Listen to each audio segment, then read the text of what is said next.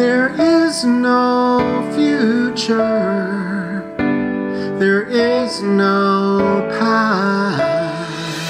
Jonathan's intent with musical theater was just to blow it up, I think. This little show that he was hoping would last 6 weeks at New York Theater Workshop, it's been 25 years, a literal generation.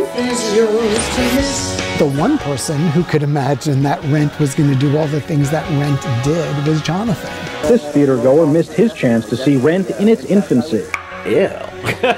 We all looked at each other and said, this is going to Broadway. And that was the moment of, whoa. That just blows my mind to this very minute. Rent spoke to a generation that was not being spoken to.